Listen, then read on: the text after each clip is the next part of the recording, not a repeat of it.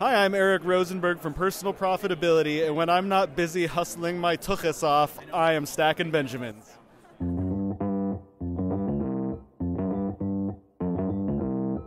Live from Joe's mom's basement, it's the Stacking Benjamin Show.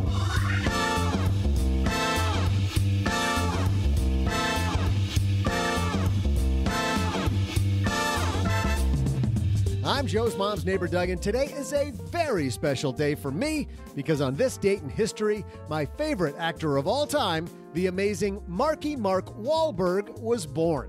I mean, we have so much in common, but I'll share more later with you. We all know that Marky Mark is well known for making some extreme pivots in his career. So today we'll ask the question, how can we pivot more quickly toward better money decisions? To help us tackle this topic, let's welcome from the BiggerPockets Money podcast, a guy who's made major pivots to get where he is today, Scott Trench. And from the desert of Las Vegas, from Afford Anything, it's Paula Pant. And from this here podcast, it's Ted the Bear. I wish, though, that bear is so hilarious. It's just OG. Also, hey, how's your eating been? Around here, we've all gained the COVID-19, if you know what I mean. So just in time, let's say hello to our resident health and wellness expert, Angelo Poli from MetPro. Of course, we'll also magnify a lucky listener's money, and it would be a crime if I didn't share some Mark Wahlberg-related trivia. And now a guy who would kill to have a bod like me and a friend like Marky, it's Joe Saul-Sehy.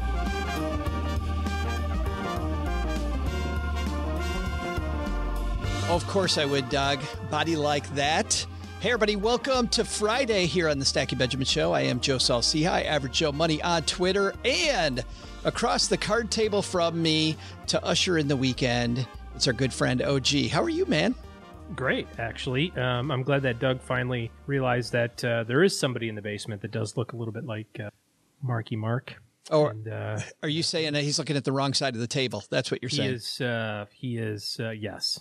I can do at least 3 pull-ups, and I think that's a really big thing to be able to do pull-ups when you're working out. So usually they're a little bit assisted. Like I can do the assisted ones where you just kind of stand on the ground and then pull yourself up. You jump. Basically, it's jumping. I can jump. I was going to say, I'm fine as long as there's a chair under me and I'm fairly close to that bar.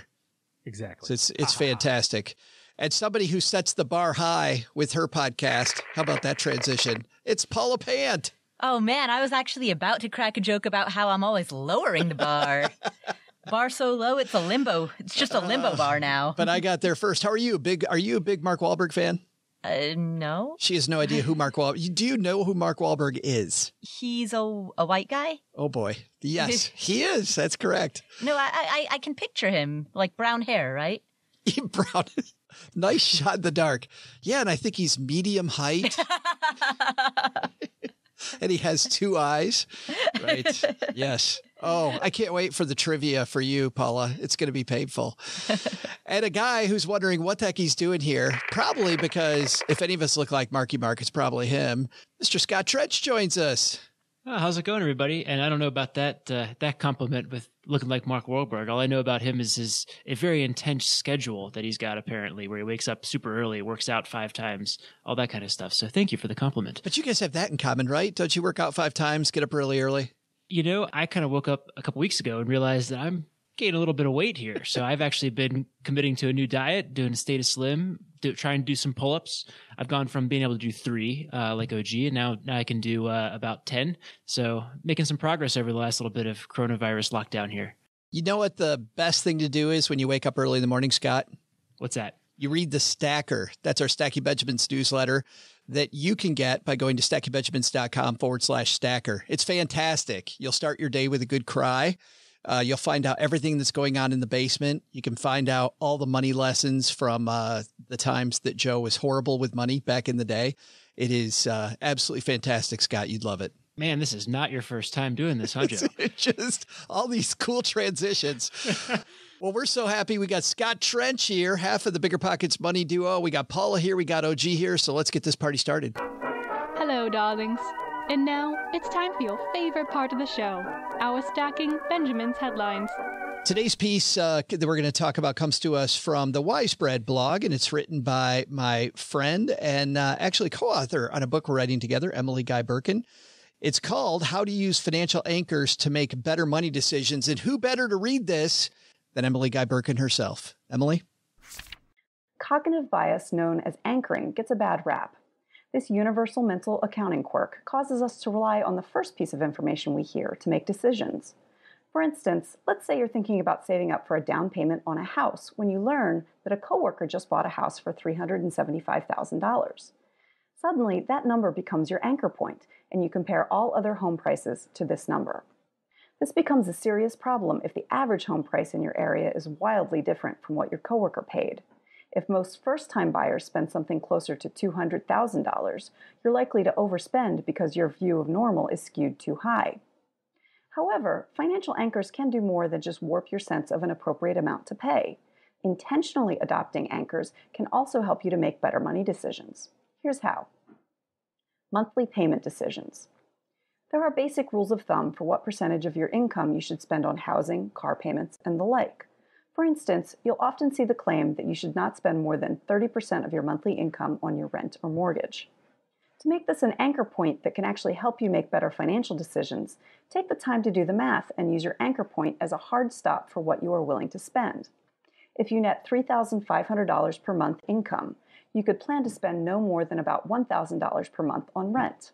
It's because $3,500 times 0.3 equals $1,050. If you decide ahead of time that your anchor point is the absolute maximum you are willing to spend, then it's easier to say no to the options that may seem like they're only a little bit outside of your price range. After all, an apartment that rents for $1,200 per month may not seem like a big stretch above your 30% rule, but it adds up to an additional $2,400 per year.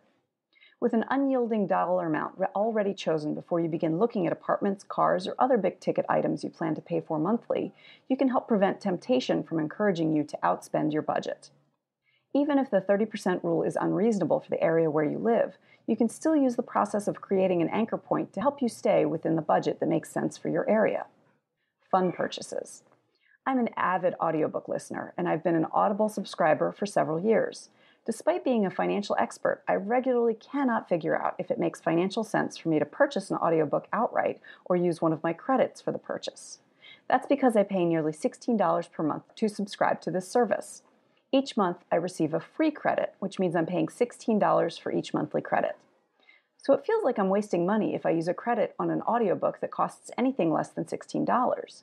But if I buy the inexpensive audiobook outright, then I've spent my monthly $16 fee plus the cost of the audiobook. Anchoring could help me make these decisions less onerous. If I set an anchor point of $10 as the maximum amount I'm willing to spend in money rather than credits on an audiobook, it'll give me a mental shortcut to help me make quicker and more economical decisions. Any fun items you like to purchase can benefit from a similar hard anchor point. If you love buying notebooks, shoes, music downloads, or the like, setting a hard limit on the maximum amount of money you can spend on any one purchase will make it easier to leave the tempting but expensive items on the shelf. Of course, even with such an anchor, you still need to make sure you know how much you're spending overall. Each purchase below your anchor can still add up to quite a large amount if you're not paying attention. Your time. If you're time-strapped, hiring someone to help you with necessary but unpleasant tasks can be a huge lifesaver. However, for a lot of people, the costs of a house cleaner, dog walker, or personal assistant can feel far too high. Many will decide that they'll just do the mopping or other tasks themselves. The problem with this plan is that it still keeps you time-strapped, and it's likely the tasks will go undone or poorly done. Anchoring can help you make the decision about whether it's worthwhile for you to hire help. Calculating how much your time is worth will give you a baseline that'll help you determine what you can afford from service providers. To figure out your hourly net worth, divide your annual income by $2,000. The average American works about 2,000 hours per year. That means if you earn $60,000 per year, your hourly income is $30. If the house cleaner you're interested in charges $115 per month for bi-weekly cleaning, you'd have to decide if their 2 visits to clean your home from top to bottom will save you more than 3.8 hours each month that you would otherwise spend cleaning or annoyed at the messy state of your home. The anchor point of your hourly net worth can put the cost of a service in perspective, since it gives you a concrete amount to compare. Update your anchors regularly. Creating personal anchors to help you make better financial decisions can give you a great mental shortcut. But it's important to update your anchors every so often, about once a year, to make sure you're not making important new decisions with outdated anchors. Your money choice shortcuts are only as good as the anchors you're using, and if you're making decisions based on your income from a more lucrative job, the prices in a lower cost of living area, or old prices that have risen because of inflation, then you're likely to overspend, frustrate yourself, or even get embarrassed when you use an outdated anchor. Imagine my embarrassment when I realized I'd been using the anchor of tip delivery drivers $1 for many years after my parents taught it to me in the early 90s. Use your anchors wisely. Knowing the maximum that you're willing to spend on something gives you a great way to know when to say no. Having such a hard and fast rule allows you to make smarter decisions more quickly and with less temptation. Thanks, Emily. You know, it's interesting. I want to start off here, Scott, with you, because when it comes to financial anchors, one of the first things I thought about, of course, you can't think of where you live, BiggerPockets, right? And not think about financial anchors, because people get these numbers in their head around how much house they can afford. And when I think about anchors that probably could be bad, I think that might be one. Yeah, I mean, when you think about coming up with these anchors in the first place, it's very dangerous, because if you come at it from lacking a framework for thinking about this, or lacking being well read, your framework's going to be whatever your best friend, your mother, your cousin, whatever they're buying or whatever they're doing, that becomes your anchor, or how you're approaching the problem. But if you've read a lot on the subject or listened to a lot of podcasts like these, you're going to be able to get exposure to a lot more anchors and settle on one that's more appropriate for your position. You agree with that, OG, that it really is who you surround yourself by? Well, when it comes to spending money, you've got to be really careful about who you surround yourself by, because there's that really real, like, keeping up with the Joneses type stuff. And it can be really tough to back away from that if you have to. Yeah. Paula, when it comes to anchors that you see that are big mistakes, right? People have these inadvertent anchors. What do you think of initially that might be a big bad one? Well, housing, as you talked about, cars are a big one. Clothing can be a big one. Daily money, I don't know if this would totally qualify, but unintentional spending, you know, those when you go out with your friends and it becomes super normalized to just grab some stuff at the coffee shop, or you know what I mean, like that kind of carelessness in terms of spending. When that becomes normalized, when you think that is just how people interact with their money, I think relationship with money is another anchor. I guess that's what I'm trying to say. So just because I did it yesterday means it's okay to do it today. That type of anchoring. Yeah, exactly. Like you observe the way that other people have a relationship with money, the way that they interact with money, and that becomes the anchor in terms of this is sort of the normal way to do it, or this is the way that this is the appropriate way to do it. One of the reasons I want to have you on with this particular topic, Scott, was because of the fact that in your fantastic book, Set for Life, I felt like it's in 3 parts, right?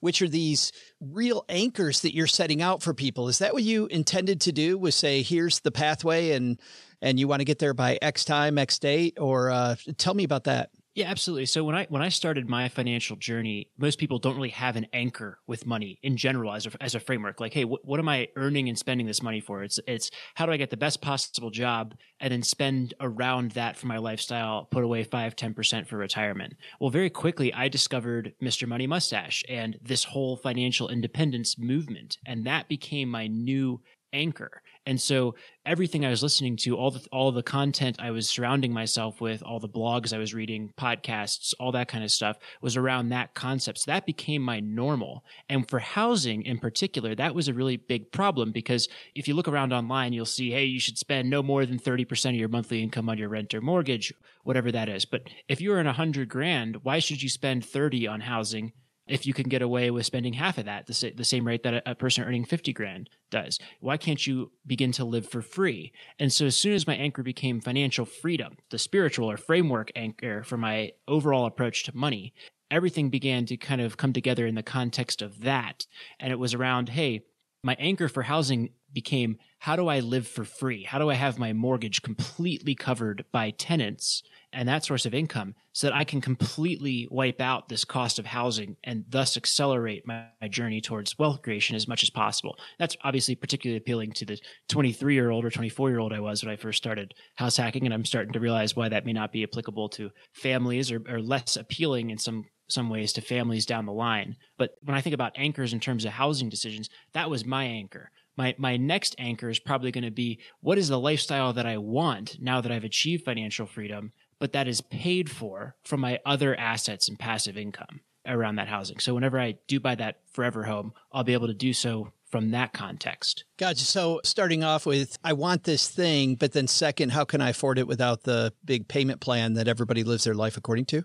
Yes. And I realize that's a very extreme anchor, right? Most people aren't going to have that kind of extreme anchor. But what is a reasonable housing anchor, I guess, is another way to frame the question that we get there. And, I'm interested to hear other people's perspectives on that. But, for me, it would be, what does a median income earner in your area live for? And then can you live slightly below that, regardless of your income? That's how you can build wealth as you continue to increase or expand your income. Maybe that's a good starting point for the discussion, at least. Yeah. And I thought that was interesting. I also thought when you set off on your own journey and, Paula was mentioning going out for coffees with friends or going out for beers with friends or just going out to dinner, whatever that is. I'm imagining that some of that had to go by the wayside. How painful was that sacrifice when you decided you were clearing the deck for financial freedom at an early age? All right. So here's, so I have I think an interesting answer to that. When you look at the pie chart of American household spending, 2/3 of that, 2/3 of the average American household spending go into transportation, housing, and food. And so my solution was, I did not want to cut back on my beer and partying budget when I was 23, 24 after graduating college. I was not going to do that. You were focused. That piece of the pie was as big or bigger than everybody else's at that point in my life. I was going to say, how do I live for free? How do I get around for free? And then how do I keep my food budget under great control? And so within a year of graduating college, I was creating that situation where I was biking to work almost every day, where I lived in a house hack where my tenants were paying for my mortgage. And then I was eating reasonable food that I self-prepared from grocery stores for almost all of my meals. And then I probably drank like a fish with my buddies on the weekends. Oh, gee, it sounds like Scott had his priorities in order. Yeah, he did. The thing that I was thinking about while Scott and Paul were talking about this was a phrase that I've come to learn and appreciate recently called the normalization of deviation. And in the context of money and spending in particular, which is where I think it gets slippery, it's always great to have good anchors for saving and investing and all that sort of stuff. But if you're going to get in trouble, you're going to get in trouble in spending. And we were talking about eating out or going out to dinner. And I was thinking specifically of a time where I went to dinner with my wife. I think we were married at the time. The all-in Valentine's Day meal was $200, and I almost choked when the guy brought when he brought the tab. I'm thinking, oh my! And when you're around other people, if you don't pay attention to it, it can get out of hand in a hurry, and you just go, oh well, it's only $100, or it's only $200. But what you're doing at that point in time is you're normalizing that behavior. Not that it's not good or bad. It's just you're saying, well, that's my new barometer for spending. And that can be really dangerous. That alone, I think, OG, is a reason to track your spending right there. Yeah, not only your spending, but I think having an idea on a day-to-day basis or at least a week-to-week basis where you're at relative to where everything is in your life. If you look at how successful people handle money, they all do it different ways. Some people are very specific about, every dollar and cent I keep track of in a journal or a budget calculator or a tool. Some people just say, I've got a broad-based approach to it, but all of them know what the number is. They say, okay, my spending is going to be $4,000 a month, which means it's $1,000 every Friday, and if you get a little bit ahead of that, you've got to have the discipline to be able to pull the reins in a little bit for whatever reason. But you're right. You absolutely positively have to have at least some semblance of what that number should look like on a monthly basis. Paula, with what OG's talking about, it seems like your budget is much more like Scott's. It kind of everything falls around. You're going to clearly do your drinking on the weekend and everything falls around that. And I'm certainly not going to do my drinking on the Stacking Benjamins roundtable. You're usually the only person who isn't. I'm still, even to this day, I'm drinking a water with apple cider vinegar. I have to say, I am not drinking today, which is weird for this particular recording. We and just for people listening, Monday, Wednesday shows, no drinking. Friday roundtable, game on. Just to throw this out there, this is like the year after I graduated college. I've definitely turned back a little bit, except for at conferences now. Scott's trying to defend his honor now. I can hear it in his voice. Like, whoa, I don't want that reputation. But I really liked, I liked both of those comments. The normalization of deviation is such a good phrase. Yeah. I'm going to remember that. But I agree. Scott, I had the same approach to housing that you did, in that I saw people, that the anchor of spend 30% of your income on housing, that didn't make any sense to me. Like, for me, I wanted that housing bill to be 0. And so I took that same approach. How do I get this to 0? But the other thing that I was thinking about as I was listening to both of you is the anchor that is often not discussed is how much people are saving for retirement, or how much people are saving in general. Like, because that's invisible, because that happens through bank account transfers on your laptop or through your phone, and it's not visible, it's not tangible. Like, there's no way to see with any degree of accuracy what your friends and neighbors are actually doing, how much they're saving, how much they're contributing for retirement. And so oftentimes, if you hear some offhand comment, it's possible for that to stick in your mind as the anchor. Like, essentially, there's so little data that the limited number or two that you might hear may receive disproportionate value in your mind. Well, we also start, Paula, to only see the visible stuff as a sign of wealth, right? Like the opposite. It's really what the millionaire next door talks about.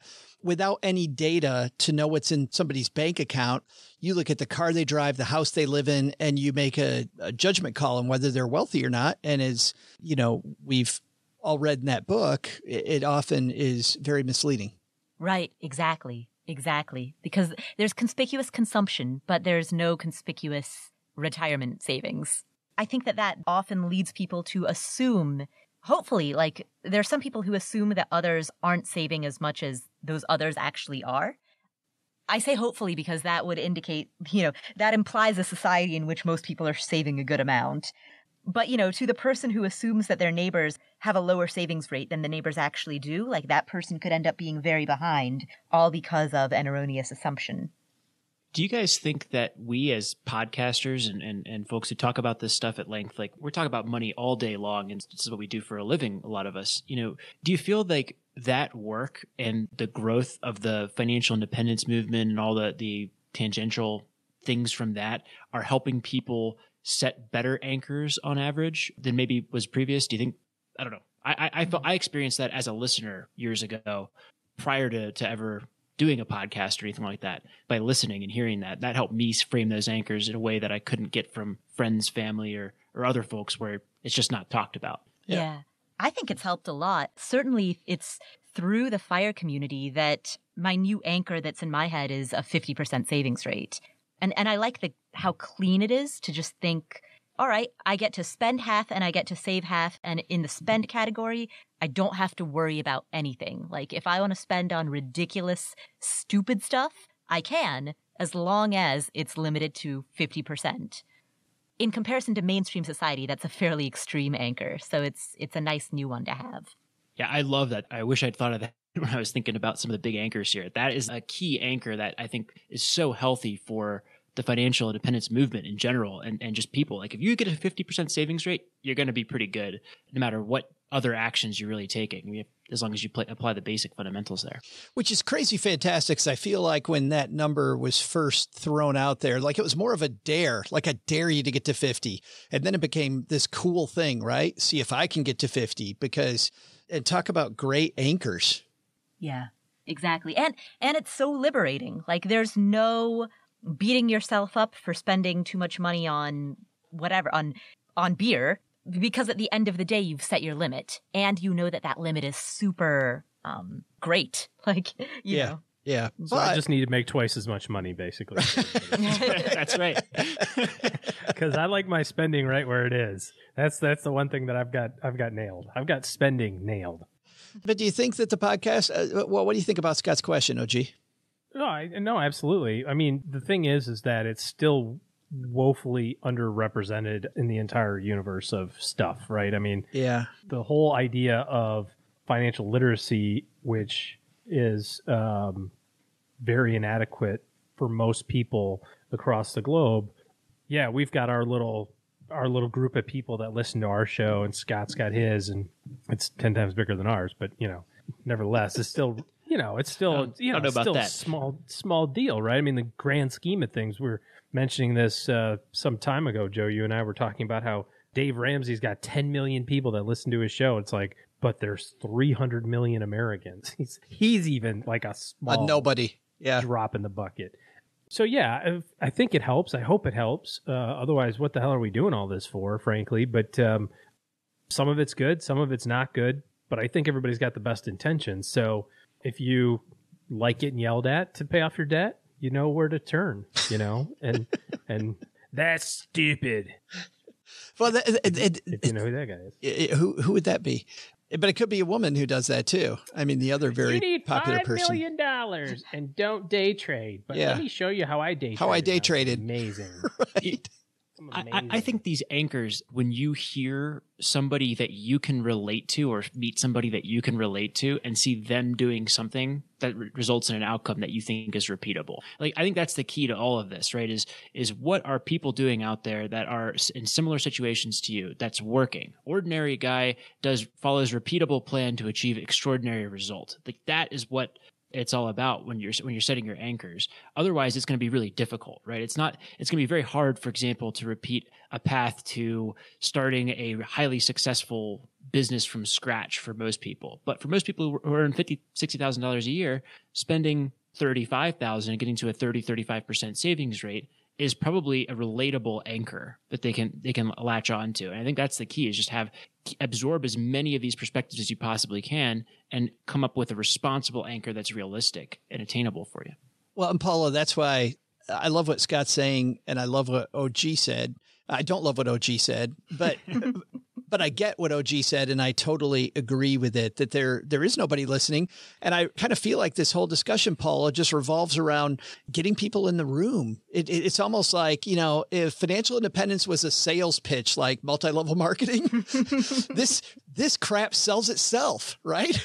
All you got to do is get people in the room. And if you're relatable at all, people are going to buy it, which makes it doubly frustrating. Well, I think that people, not all people, but many people will find it when they're ready. Because, over the lifespan of any given individual, there are going to be points in time when they're just not receptive to a message, and different points in time in which they are. And so with financial independence, oftentimes it's when people are frustrated by work, they've had a hard day at work, they hate their boss, something is going wrong, that becomes that triggering event that leads them to Google, like, how do I quit my job when I'm 35? And then they just stumble upon this. So, if you take like a super optimistic 21-year-old who's just about to graduate from college and thinks that like their career is going to be great, the notion of FIRE might not make sense to that person at that time. Do most college kids think that? I was terrified of the real world. I was terrified by the 2 weeks of vacation that I kept hearing about. That sounded like a prison sentence. The first paycheck was cool, but the vacation time was not. Yeah, that was terrifying. I just remember thinking that getting a check with a comma in it was the coolest thing ever. Yeah. I remember my favorite part was the fact that all of the work that I did was paid work, as opposed to when you're in college and you do all this unpaid work of going to class, doing your homework, like you have all of that unpaid academic work. And then 20 hours a week of paid work, but you're working 60 hours a week in total. Yeah, it was amazing to graduate. And then all of a sudden, every hour that you put in, you're getting paid for. I'm going to link to this piece on our show notes page at stackingbenjamins.com, because there's so much more we could talk about here. We could dig into the idea of these rules of thumb. Like, when is it a rule of thumb? When's it an anchor? There's an interesting thing there. I also think, and Paula, you've talked about this a lot in the past, your time, right? Setting new anchors for your time and what's your time worth. There's still a lot here. But from the stuff that we covered, we'll give our guest of honor the last word. Paula, what's our takeaway? Question your assumptions about what quote unquote normal is in every aspect of your financial life. So question your assumptions about a normal savings rate, a normal retirement contribution rate, the normal amount of money that that is normal to spend on housing or transportation or food. Like, question all of those assumptions and ask yourself where they came from. OG? I just think you got to be careful if you start letting little things slide in terms of spending, especially if you're thinking about this from the anchoring perspective. If you start letting little things slide, all of a sudden that becomes kind of normalized, and now you start letting bigger things slide. So be careful. And Scott, you got the last word, my friend. All right, I'll support both of those and say go seek out what other people who are in similar situations to where you are currently, what they've done to be successful or what they're doing to be successful, and ask yourself which of those folks has a reasonable, repeatable approach for you that's a healthy anchor.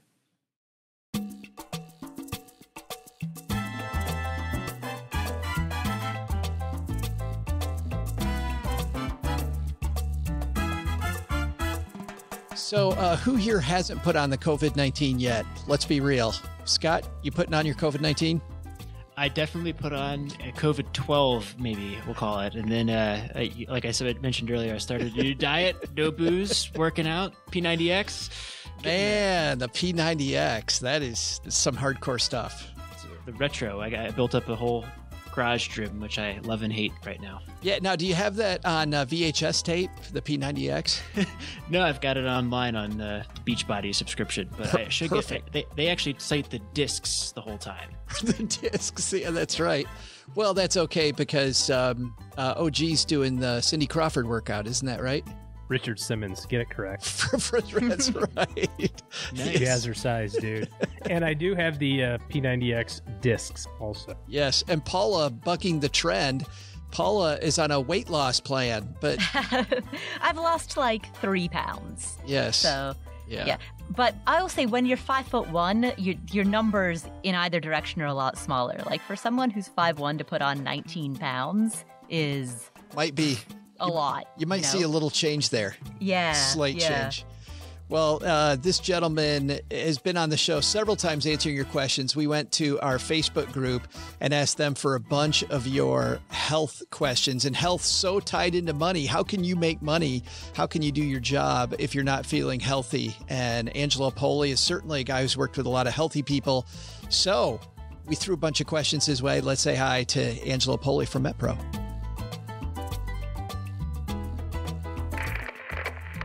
It is amazing how this change in lifestyle over to everything is at home. We're at home. We have to figure out a way to get out of the house sometimes. We have to figure out how our exercise routine is. We're now cooking at home.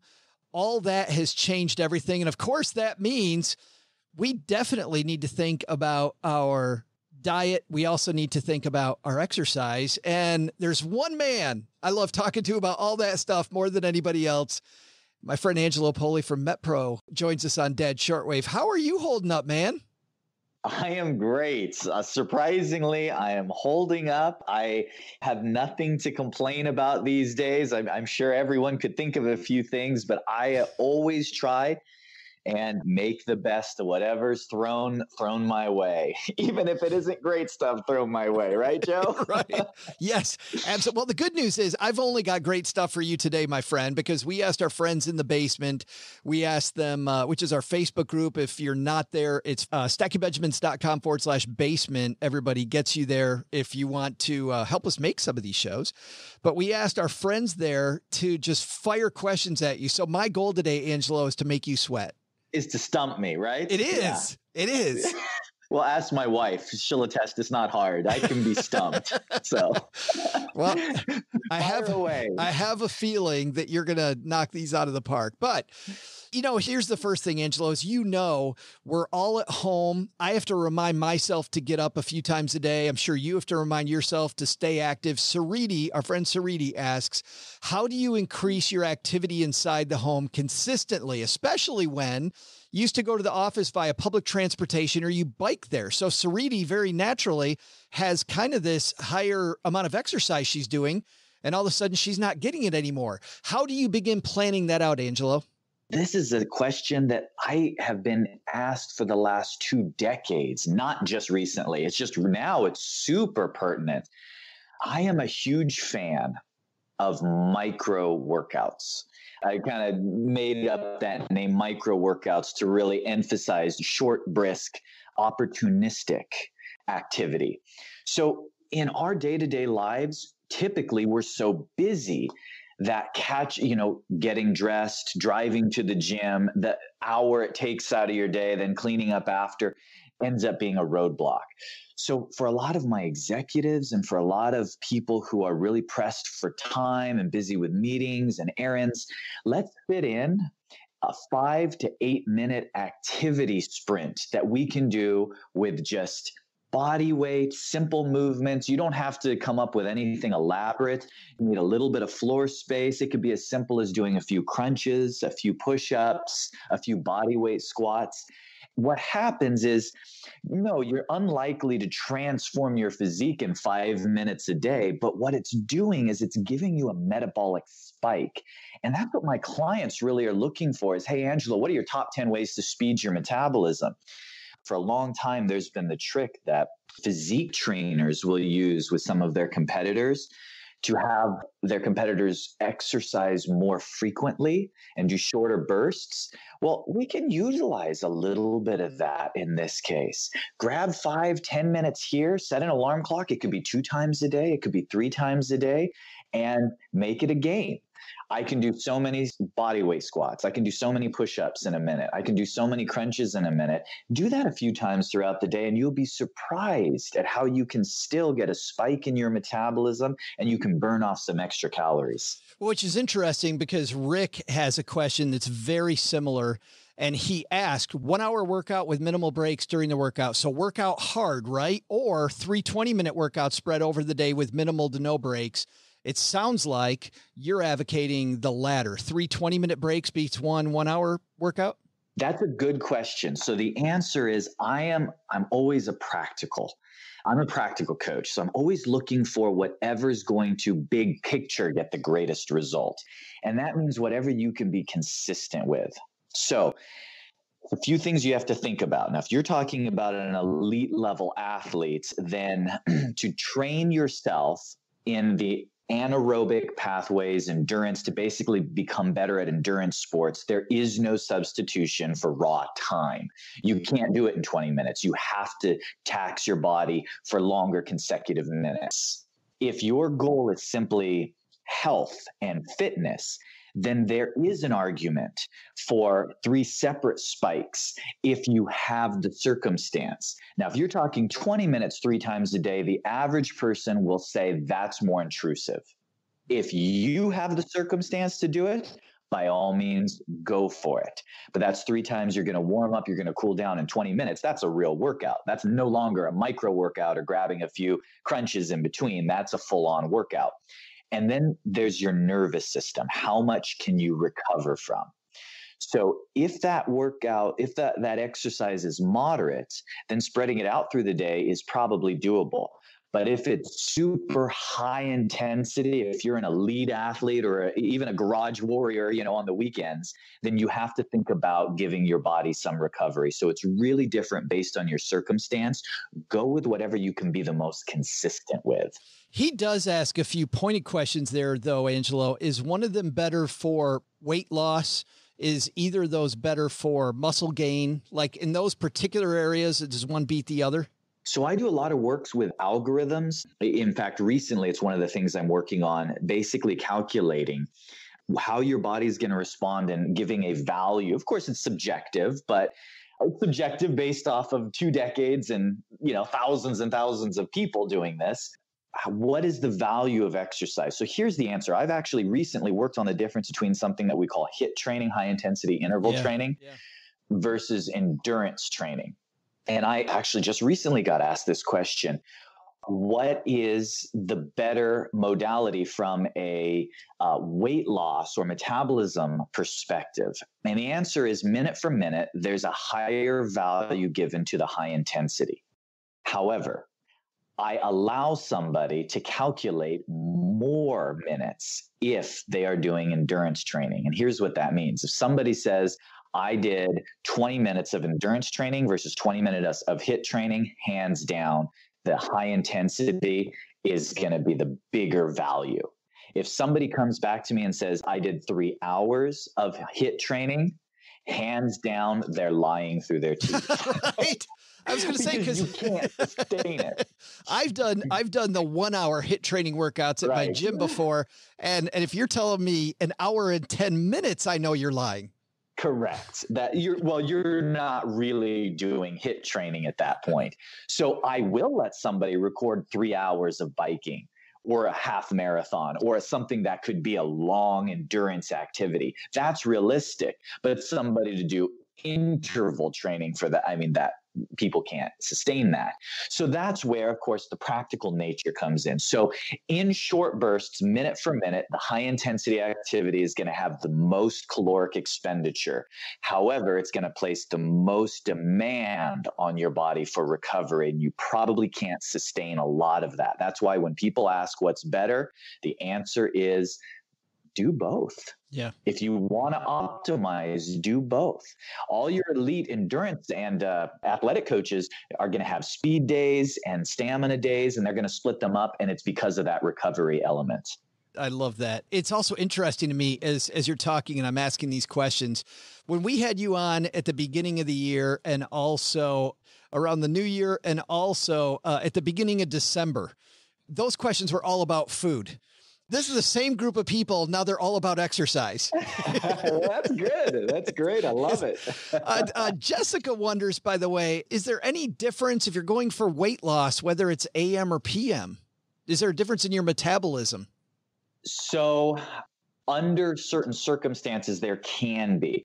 The very resounding answer to that, Jessica, is do it whenever you're going to be the most consistent. That by far is going to give you the greatest benefit. So if you are most consistent in the AM, do it in the AM, PM, do it in the PM. That said, here's the practical things to look at.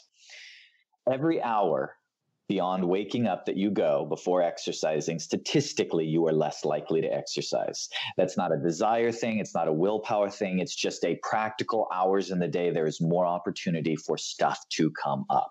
That's why a lot of people are more successful exercising either first thing in the morning or at least the first half of the day. Less things can come up. If you want to do what's called fasting state cardio, sometimes that refers to, it's a reference to having nothing in your system when you're doing exercise or not having had carbohydrates for about 8 to 12 hours, which is like a mild form of glycogen depletion. Then there is some mild benefit to doing it first thing in the morning. Sometimes that gets blown out of proportion. I would much rather a more consistent workout schedule than a couple days a week have a fasting state cardio. But if you're wanting the real nerdy, geeky, biological nuance of it, then yes, if your last meal is at 7:30 the night before and you haven't had any carbs and you wake up and you exercise at 7:30 a.m., you're going to get a slight emphasis. You're going to be in that lipolytic pathway, fat burning zone slightly earlier in that workout than you may have otherwise been. You also may have a little less energy from muscle building. So it's a trade-off. I remember a coach of mine telling me one time, Angelo, that the best time is first thing in the morning to run because you want to get out there before your brain knows what the hell you're up to. I think I'd like that, coach. That's it. I do want to ask one food related question before we say goodbye, which comes from Gina. And a lot of people, actually, there were a few people that asked this question, Angelo, which is, how do you break a sugar addiction in quarantine? As you know, a lot of people are anxious, they're stressed. And Gina says she feels like your options are limited reaching for sugar carbs, and it feels like the best way to mollify yourself. It's this way to make you feel a little more comfort, you know? How do you break the sugar habit? Gina, you are right, and you are not alone. Lots of people feel that way, self included. So with that said, human psychology around sugar and even just any sort of food behavior is an interesting thing. Nobody on this planet knows better than what Oreo cookies are going to do to your waistline, your metabolism, and your body better than me. If they are in my house, I will eat them. So my strategy, Joe, is I don't bring them in the house, because if they're in the house, I eat them. Yet, very rarely, I would be lying if I said never, but very rarely will I 9:30 at night grab the car keys, put on my jacket, drive down to the store and pick them up. I'm too lazy for that. So my fate is already sealed in advance. Now, I know what a lot of you guys are going to respond, because I have this exact conversation with my clients every day. Well, the junk food is in the house. It's not for me. It's for the kids. It's for, what your weaknesses are, and they want you to be healthy and reach your health and wellness goals. They'll make the sacrifice. The things that are your weakness, if you're trying to go sugar-free or limit sugar, don't keep them in the house. Don't keep them accessible, because then what you have to do is you have to put yourself through pain and make a conscious decision. Every time you walk by the pantry, I know you go, I can have willpower and say no, but you have to deprive your body of something it naturally enjoys every time. And that can create a sense of resentment for your efforts over time. And that's why people are like, well, I don't want to put in this work. I'm going to treat myself to, because I have had a hard day. I have worked hard. If it's not in the house in the first place, that psychological process just never gets off the ground. You open the fridge, you find 10 other items that are healthy that you also like, and you're satisfied for the time. So my suggestion is, from a practical nature, take the steps in advance, make the decision well in advance of you being tired, exhausted, and stressed, and have good options in the house versus the sugar. There's going to be plenty of opportunities to indulge once in a while, even if you don't keep it in your house regularly. It's funny. I can tell, Gina, from experience working with Jesse, my MetPro coach. Jesse worked with me on those substitutes right away, that at night, if I got that craving, she taught me that going for a rice cake with a little bit of almond peanut butter on it tastes flippin' delicious and not nearly the damage those Oreos are going to give me. Ding, ding, ding. That's it. You got it. Yeah. And it's funny how, over time, Angelo, that craving has changed. I mean, now instead of craving the Oreo at 9:30 at night, I crave the rice cake with a little bit of peanut butter on it. Your body is conditioned to it. And also that is especially the case when it comes to limiting sugar. So when you have sugar, it creates a hormonal response in your body that it's been proven you're going to now crave sugar, especially in the next 24 to 48 hours. But if you can break that cycle, if you can go 2 to 3 days with minimal sugar, you will find that the cravings will subside. Now, it doesn't change the fact that chocolate tastes good, right? That's always going to be the case. But those hormonal cravings for sugar will subside, the ones that are associated to the ebb and flow of blood sugar. I said that was my last question, and I'm a liar, because I'll put it very bluntly, because Lisa actually has a related question. And she said that Joe recently mentioned the old sugar high I've gotten from eating a donut, right? Followed by the headache. And she said she gets the same thing, the headache. She said, where does the sugar headache come from? It's the spike and the drop. Some people are susceptible to it, others aren't. So some people can go high blood sugar and then low hypoglycemic in response to that. That's the body actually dumping a bunch of insulin into your system to compensate, and it kind of overcompensates. And now you end up going on the low side. And that's where some people experience that headache. Other times it can come from another layer related to that whole peak, ebb, and valley process. But some of the things that are general recommendations is to pair foods together. So if you are going to have something sugary, have it in the framework of a complete meal where there's some protein, maybe some healthy fats, some fiber, and that'll slow the digestion of those sugars. And then obviously to limit the quantities if you're going to have it in small amounts. Yeah. If only there was somebody that had written a book about this stuff, might have coaches available. It'd be even better if there was like an app that I could get that might help me with this, some coaching that way. If only that existed, Angelo. Yeah, I've never heard of anything like that. Well, for the people that are new here, tell them why I love MetPro so much. Because you love me, Joe. That is why. So, we have the best job in the world. So we get to really dive in with those people who are like, look, I want to just have best practices across the board. Tell me what to eat. Tell me when to change what I'm eating. Tell me when to expect a plateau. And when I hit that plateau, give me the bite for bite strategy to bust through it. And at MetPro, we get to work with people day in and day out doing that, just like you. And it's a blast, and we love it. It is so fun. I love talking to Jesse. I love the app.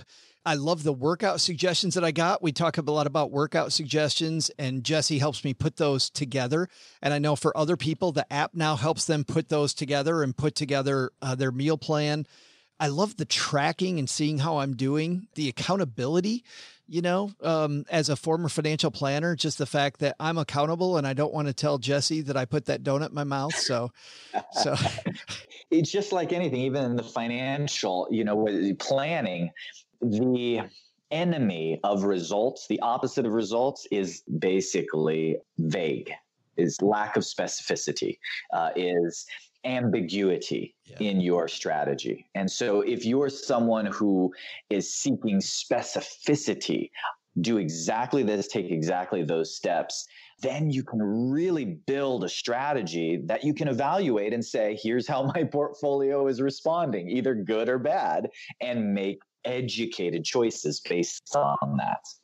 And one more thing, as I gush about your company, Angelo, is that with the focus on my metabolism, I have to say that I generally go through very creative periods sometimes. Other times I don't feel very creative. Obviously, we make a show where we need to be creative. I feel like my creativity level has been high. It's I won't say higher. I'll say more consistent, right?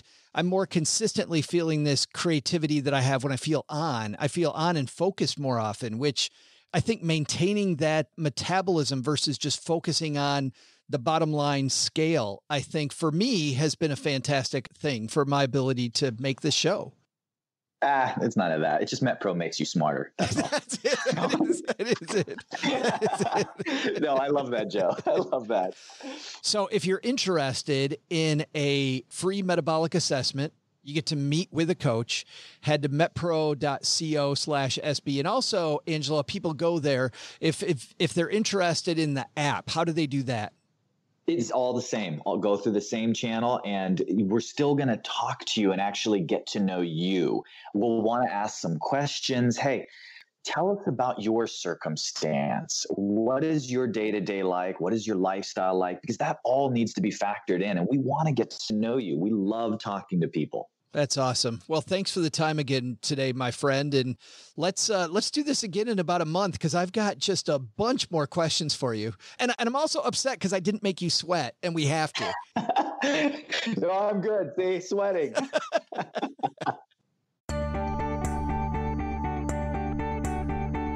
Hey, trivia fans. It's the Mark Wahlberg of this here podcast, Joe's mom's neighbor, Doug. I mentioned earlier how that guy's pivoted and reinvented himself so many times. Did you know he grew up in a bad area in Boston and dropped out of high school when he was just 14? Yep, right there, similarity number one. So how did he manage to graduate when he was 42 years old, though? He became the singer, rapper, and Marky Mark and the Funky Bunch. Similarity number two, he's been an actor, a model. There's number three, he's the owner of the restaurant Wahlburger, and he even started the Mark Wahlberg Youth Foundation in 2001. Does this remind you of anyone else you know? Well, I'm not going to waste your time being bashful, because we all know that this is almost a stroke-for-stroke remake of yours truly. More about that later, but first, let's get to today's trivia. How much did Mark earn back in 2017 when he was the highest paid actor in Hollywood? I'll be back faster than you fighters can even transform and feel the vibration. You see what he did there? Paula has no idea what he did there. I was about to ask what movie he's been in, but I infer from that he was in Transformers. He was. A nice job. Well, yes. Thank you. And Feel the Vibration is Scott Trench's favorite song. That's right. Yes, absolutely. So here's the way this works. We've been playing a game all year long, and we have pitted our three regulars against each other. And the score, and Scott, today you're playing on behalf of Len Penzo. The score is Len has 8. He's leading the way. OG right on his heels with 7. And the woman who is slowly clawing her way back into this here game, Paula, has 5. So that means, Paula, you get to decide first. Would you like to guess first, in the middle, or last? I would like to guess last, please. Who knew? That's weird. OG? Number 2. Which means, Scott, you get to anchor this discussion. Huh? All right. How much money in 2017 did Mark Wahlberg haul in? So it's the total amount of money he hauled in from all sources or from acting income? That's a fantastic question, Scott. And it is on movies, just as an actor. Just as an actor. And by the way, number 2 behind him was Dwayne Johnson. Number 3 was Vin Diesel. Number 4 was Adam Sandler. Number 5 was Jackie Chan. All right. That's a beefy list. I seem to remember having looked up something to this effect a few years ago about just how much bankable Hollywood stars earn in a given year. And I want to say the numbers were in the ballpark of like the $50+ million range. So that's my anchor that I'm setting. See what I did there? For my thought process here. Mark Wahlberg's pretty bankable guy. Been in some big movies. Transformers, I didn't watch any of them, but I'm sure that was a high grossing one. I'm going to go a little higher than that and throw out a $73 million mark just from acting income. $73 million from acting. OG? Kind of smack dab in the middle where I was thinking too. Son of a gun. Who'd you say number 2 and number 3 were? Dwayne Johnson is number 2, Vin Diesel number 3. Right. And I heard those two guys like each other a lot. I don't know. No, it's a joke. They're known for fighting on set when they were making the Fast and Furious movies. Huh. Interesting. I follow The Rock on Instagram, so I could ask him. Yeah. You know who I learned that trivia from, though, OG, was from Paula. She was texting me, telling me. She's like, all right, so guys, check this out. I'm on Fast and Furious number 7. This is amazing. Paula's hoping this Tokyo Drift. Right. With Paula's love of movies and the number of movies she sees, she's hoping this discussion is Fast and Furious, and we just get it behind her. Yeah. I feel like this number's got to be a little higher than 70 million. The number I had in my head was somewhere between 70 and 140. So it would help if I knew what movies he was in 2017. But let's say the number's a little higher. I'm going to go with 101 million, 101. 101. Well, Paula, that gives you a big wide moat. Yeah, I mean, well, basically that means do I think it's higher? Do I think it's somewhere in the middle? Do I think it's lower? Scott, what was your guess? You said 73 million? That's right, yeah. I mean, if I said 72, I could claim anything that's underneath it, and that's a lot of numbers. But not as many numbers if you claim 102. There's way more numbers above 102, just so you know. If that's your barometer for success. How many numbers are above a certain number? But that just seems a little high to make in the hundreds of millions just from movies. I mean, maybe overall, like through his business ventures, but just from movies? I feel like it's a double-digit number. I might have to guess 74. Yikes. You said might. Are you locking that in? Let's see. That gives me... Yeah. Am I locking that in? Nah, you know what? I'm going to go with 72. Claim all the numbers beneath it. Oof. All these attacks on my number. So you are locking that one in then? Yes, 72. I'm locking in 72. All right. 72, 73, and 101. We'd love to tell you who's right, but of course we have to make you wait. What if you too could be balding and own your own podcast production company? Think that would be too good to be true? Well, strap on the wow helmet, kids, because we're about to introduce you to Stacking Benjamins in the Can. Now, you too can create a moderately successful internet radio show from the comfort and privacy of your own mom's basement. That's right. Stacking Benjamins in the Can is the do-it-yourself kit that's creating tons of internet fun. What's included? Well, feast your eyes on this, kids. Open up your Stacking Benjamins in the Can, and you'll see 14 ways to talk about your latest trip to Bavaria. 18 of the worst bad dad jokes you've ever heard. Your own barely relevant holiday calendar. A sealed container brimming with the smells of stale basement air and day-old pizza. Plus, one script chock full of segue ideas. And because there was still a little room, we also shoved in your very own Steak Brothers story. All in the can. But that's not all. Think we can't do better? Oh, yes, we can. We've also thrown in the can 5 gratuitous references to OG's after-school activity. 3 boring tales about how cold it is in Detroit. And if you call in now, tons of free Sizzler coupons. How do you get it? You know that's not the question to ask. Oh, go ahead, ask us. How do I get it in the can? Here's the secret to stacking Benjamins in the can. Just head to your mom's basement, buy a microphone, and we'll take care of the rest. Stacking Benjamins in the can couldn't be easier. Still not sold?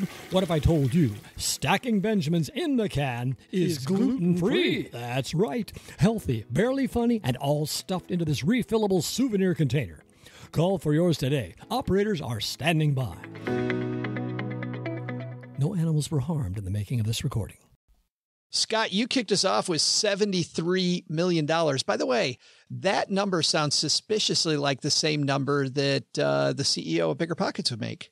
That's right. That's exactly right. That's where I got that from. You and Mark Wahlberg make it the same. That's how I spend 50% of my income. Wouldn't that be great? Yeah. I just, spend 36.5 million. That's like when people always throw shade at those people that call in to Dave Ramsey. Well, you made 150. Of course you could save, I've got a really nice bike, Joe. Right. That's right. It'd be easy to pay off your $20,000 in credit card debt with 73 million. Oh, gee, you're up there. Now it looks a lot higher at 101. Guess we're going to find out. Let's see. Guess we are. And Paula, everything south of 72. Yeah. I mean, given that I have no idea what the number is, but I suspect it's probably double digit, I'm feeling good. I think it'd be really funny if Paula won and this was a movie trivia thing. It would truly show just how shot in the dark our trivia is. All right. Doug, you got it from here, man. What's our answer? Hey, Stackers, I'm Joe's mom's neighbor, Dougie Doug. And in honor of my doppelganger, Marky Mark, I've decided it's probably appropriate if I finish out the rest of this podcast shirtless. He's got pretty great abs, and I can do this with my chest. Yeah, I know you can't see me, but feel free to imagine exactly how good I look right now. The amazing stares I've been getting from everyone here in the basement is all the proof I need that this needs to happen more often. I have so much more in common with Mark, too. I mean, he dropped out of high school while I finished the 8th grade at 17. Pretty close. Mark owns a restaurant, and I've been told that I order desserts at the Sizzler like I own the joint. Mark was the highest paid actor in Hollywood back in 2017, and I'm the highest paid voice actor on this here podcast. We're basically twins, right? I mean, you can hardly tell us apart, which reminds me back to today's trivia. When Mark was the highest paid actor, how much did he make?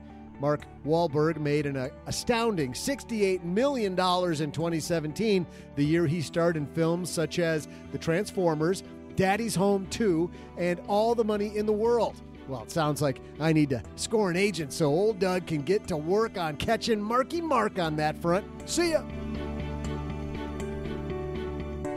Whoa! Awesome. I feel like I should get a point for being such a good anchor, guys. Great anchoring, Scott. When she said 74 at first, I went, oh, man. That was good. That's a shocking amount of money. You were very close, though, Scott. You were very close. And it was 2 in a row, Paula. Yeah. Wow. It shows you just how good guesswork can be. I think it shows how good Scott Trench can be, and then you just Chelsea Brennan him. Yeah, exactly. It's so cutthroat strategy.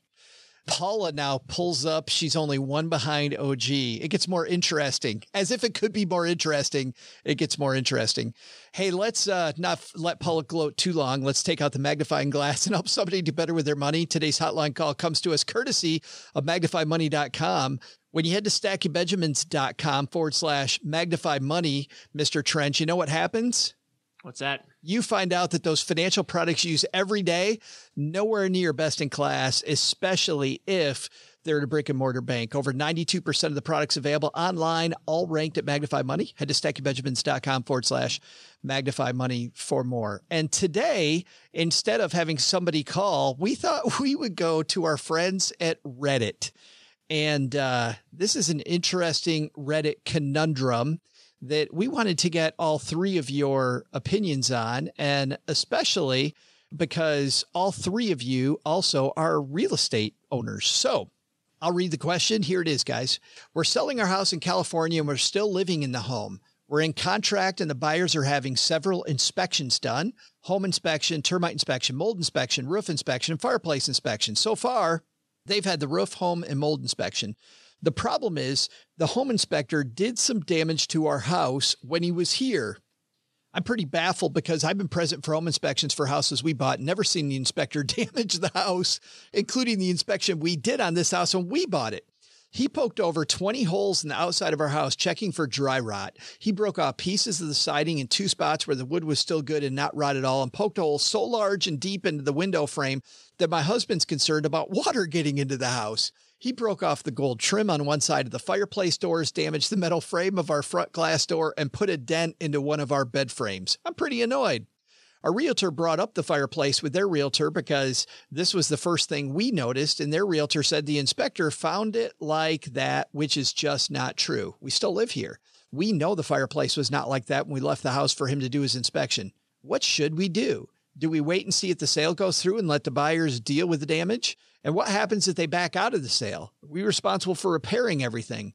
And I'm so nervous to leave our house for the termite and fireplace inspection now. Is it weird if I stay home to make sure no more of our home is damaged?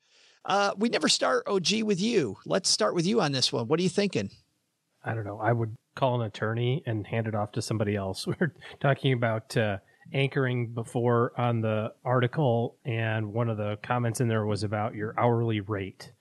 This is not for me to deal with or trifle with. The guy or gal did the damage.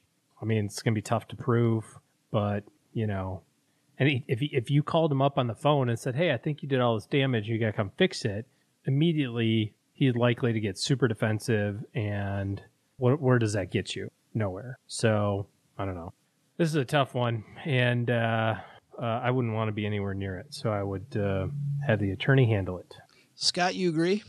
You know, I think it depends on the amount of the damages in terms of their impact on your lifestyle right now and the dollar amount. You know, right now, this person has not lost anything quite yet, right? Because there's some damage done, but if the buyer goes through with the purchase, then that becomes the buyer's problem, not theirs, right? So what I would do in this situation is I'd document everything I could. And because you probably don't have before and after photos that you have time stamped, there's going to be a bit of he said, she said here, where the inspector, you know, OG's point, the inspector's going to get defensive. They may deny the claims or whatever, and you may not have a strong enough case to present in court to necessarily deal with that. But then there's 3 possible outcomes once you understand the scope of the damages and have as much documentation as you can put together, right? One is the buyer makes no objection to this and asks for no concession through the inspection objection deadline. In that case, you can simply provide the documentation to the buyer, letting them know the damage that the inspector did, and move on with the sale. That's the best case scenario. The second scenario that's possible is the buyer comes back and asks for concessions, which involve mitigating these types of damages. That's the one where you're going to get the most annoyed, I think, because you're going to be like, what's going on with actually, that would be where I get the most annoyed. That would be one where I get a little annoyed. The third possibility is where I get the most annoyed. But basically, you know, that's the time to bring up the damages, show the documentation to the buyer agent and the buyer, and kind of make that case, hey, as professionally and calmly as you can without the inspector present. And from there, you can work it out and use that as a negotiating chip, but you don't want to lose the sale for a few hundred or even $1,000 or $2 in concessions. This happens all the time in a closing process. If you're in Southern California, this is not going to be a major percentage of the overall transaction. And the third possibility is the buyer backs out completely from the deal because of these damages.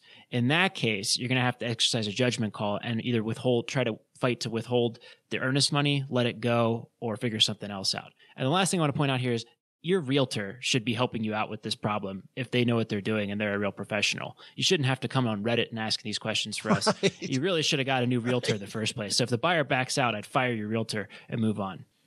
Paula? Very well said. So +1 to all of that. I also read the comments on this Reddit thread.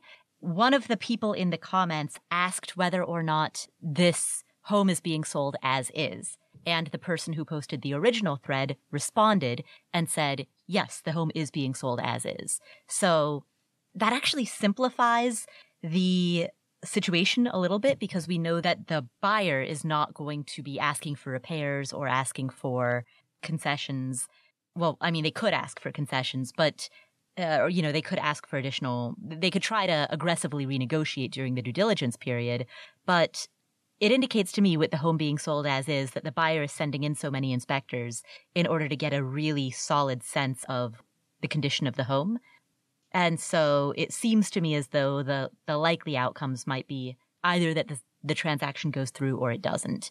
But in any event, I agree with Scott. I would document everything, take lots of pictures, and I would send an email to the inspector, not because of the response that you hope to get from them, but so that you have documentation that you went to the inspector and immediately reported the damages, so that it's just another piece of documentation that backs up your argument if and when later you try to claim that this is new damage that was not present in the home prior to the arrival of the inspector.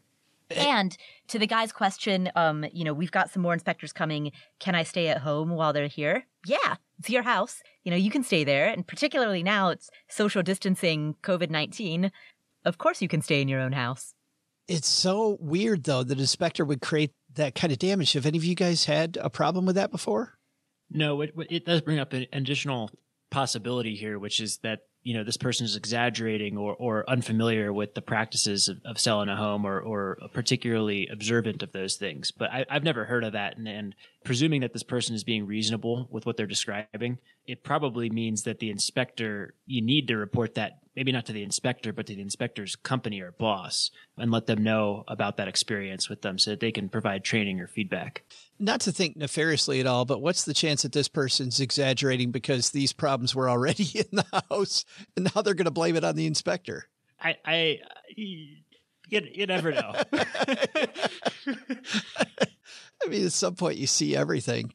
But have you guys I've never had an inspector problem. Paula, you had an inspector problem? OG? No, never had an inspector problem. And one thing that I thought right away when I read about this was if he's easily poking holes through the walls, there's dry rot. Yeah. I don't think, OG, would you think an inspector would do that without any thinking that there's got to be something wrong? I'm not well versed in inspectorisms, but I can tell you, having bought a couple of apartment buildings, they are worth their weight in gold because I backed out of probably 3 deals because of the inspector that I have. And it was very expensive. I remember thinking like, man, I'm so tired of writing this dude checks. But I was happy that I did every time because he would come back and say, now you don't want this one, and here's the list of 10 things why, and it helped quite a bit. I can tell you that the most recent purchase that we had a roof issue and was allegedly repaired. And so we had a roof inspector also sign off on the repair, even though it was pretty evident that it wasn't done correctly. I mean, you could just tell from looking at it, it wasn't done right. So we contacted the company who did it, and they just basically said, yeah, we're not going to do anything about this. It's been, 2 months since we were up there, so tough patooties. And then the roofing inspector said, well, probably could have been done better, but it's fine. Lo and behold, it rained a whole bunch up there a couple of weeks ago, and turns out it wasn't fine. And we have had the real estate attorney send a letter to the construction company or the roofing company rather. And the roofing company has basically said, come and get us. Good luck. Wow. We're not doing anything about it. We recognize we never finished it, and that's too bad, so sad. And this is the importance of leaving online reviews for professionals that you work with in this space, because there's so much out there that is not documented, and all we have really at the end of the day is reputation online and referrals. Well, unfortunately, this company was from out of state and already has whatever the lowest you can get, D- on Better Business Bureau.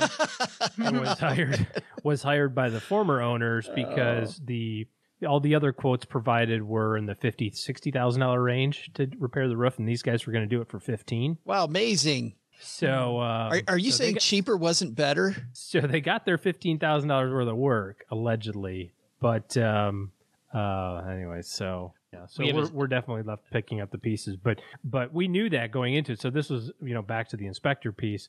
He told us, he's like, listen, it's not done. It's going to cause you a problem at some point in time. Maybe not a year from now, maybe 5 years from now, maybe tomorrow. I'm not sure, but it's not done right, and you're going to have to deal with this. So that factored into our decision making. Still sucks, but we have a saying on BiggerPockets that if you think $100 an hour electrician is expensive, try hiring a $10 an hour electrician. Exactly. I love that.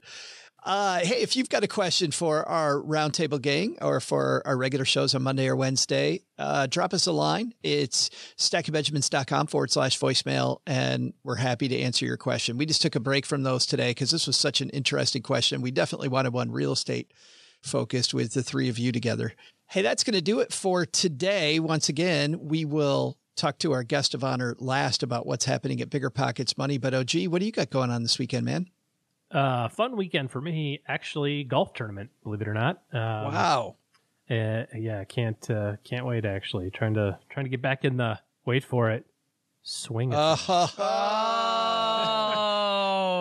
man, he's on fire. Oh, and we get him here 3 days a week.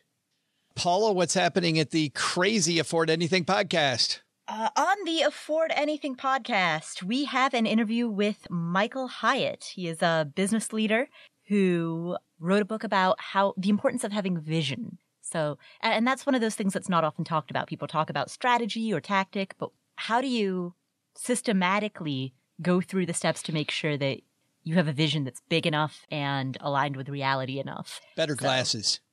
Oh, that was a bad joke. Sorry. Wait, I didn't hear you. I heard something about glasses. I said better glasses. But so bad. Better vision, better glasses. I would say I've got 2020 vision. Bam. It's fantastic.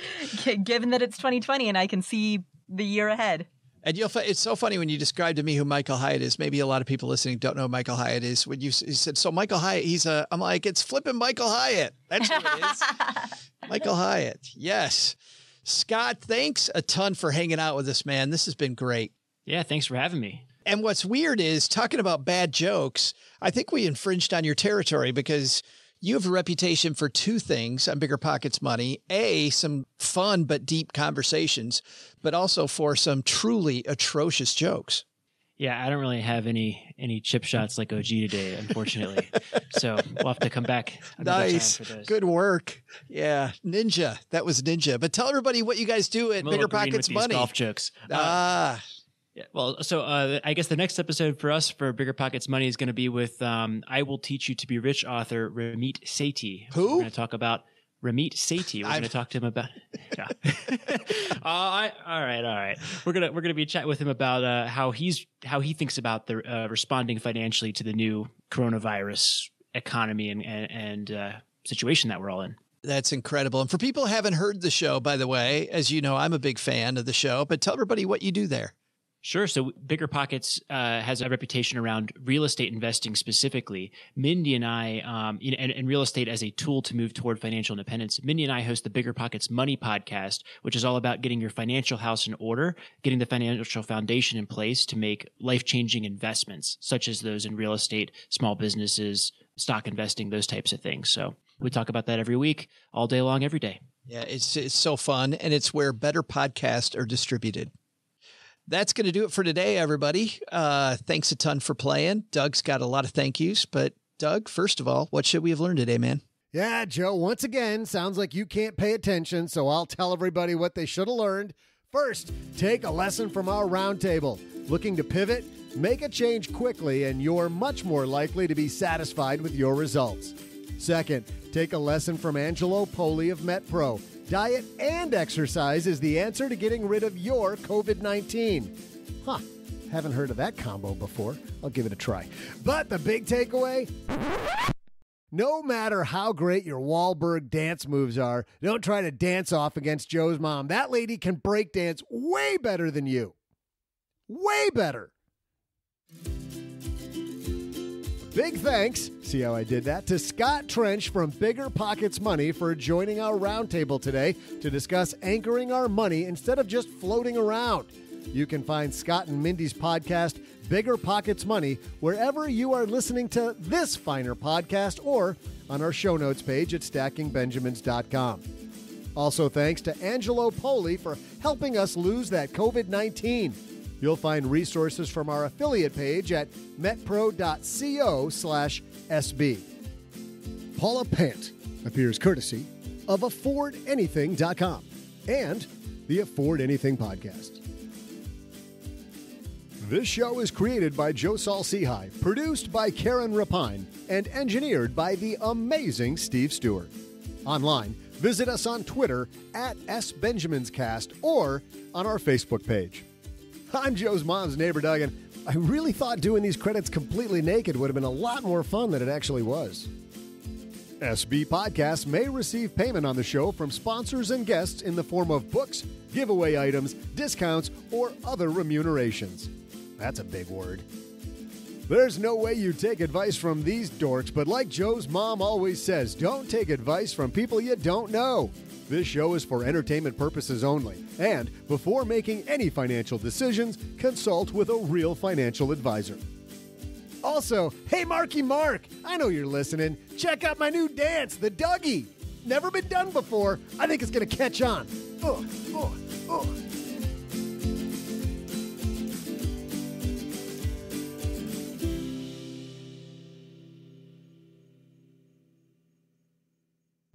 Wait, his birthday was when?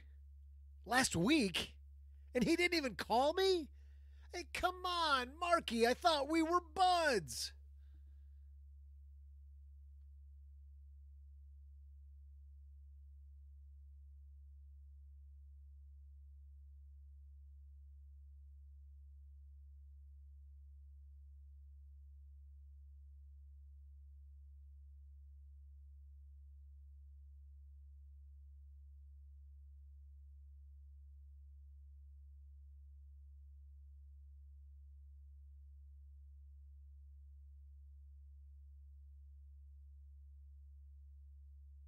Welcome to the after show. This is the part of the show that doesn't exist. What exist? Wow. Can't say that word.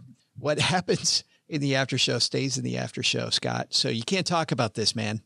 All right. Gotta leave it. But you know, it's interesting. We talk about anchors. A lot of the time people have anchors that are so strong that they are sure that they're right. And then they find out later that they're not right. Sometimes in very embarrassing ways. And I'll give you an example. I was on this date one time. The waiter came up and I looked at the wine list and there were only two of us. So I said to the waiter, I said, because I'd only read the word before, I said, I'd like a carafe of wine. And the guy, because it's spelled C-A-R-A-F-E.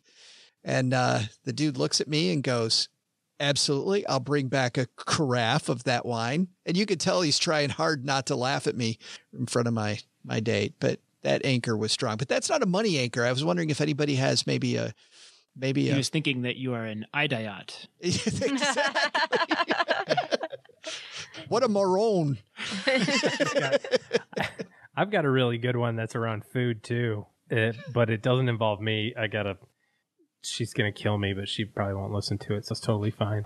We were having dinner at, I'm not exactly sure, like a P.F. Chang's or something type, Asian cuisine, and my bride is trying to decide what to order, and she decides to order the food with the and you can tell that she's trying to figure out how to say it, and she's like, I'll have the shit-ache mushrooms. And I'm like, those sound delicious.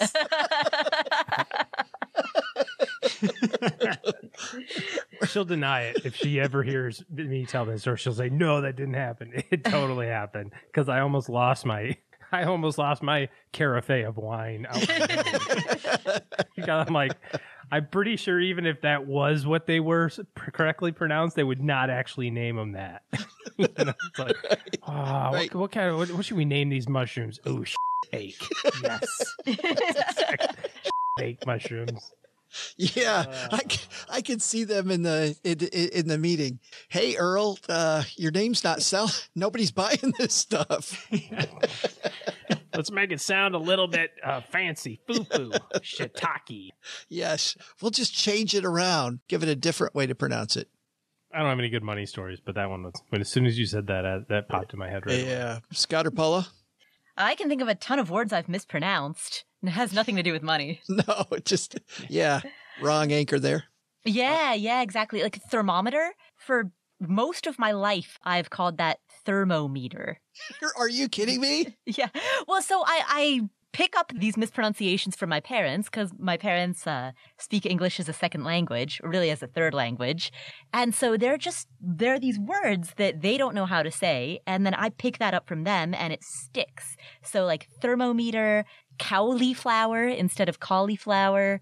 Yeah, all those kinds of stuff. And sometimes I'll also pick up various phrases that they say that are common phrases, but they're just a little bit off. Like my dad, he never says throw it away. He just says throw it.